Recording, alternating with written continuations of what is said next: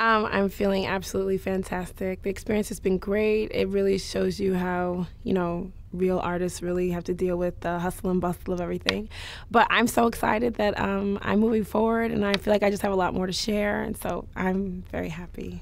Being able to work with both coaches, Adam and Shakira, has been an extremely pleasurable and amazing experience to really be able to work with people who really do this for a living and make a ton of money doing it.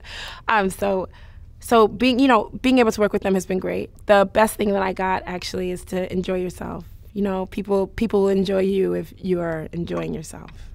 If I won The Voice, then I don't know. I would hope that would mean that I was on my way to doing exactly what I really, really want to do. I feel like everybody should do exactly what they feel like they were born to do, and this is what I feel like I was meant to do.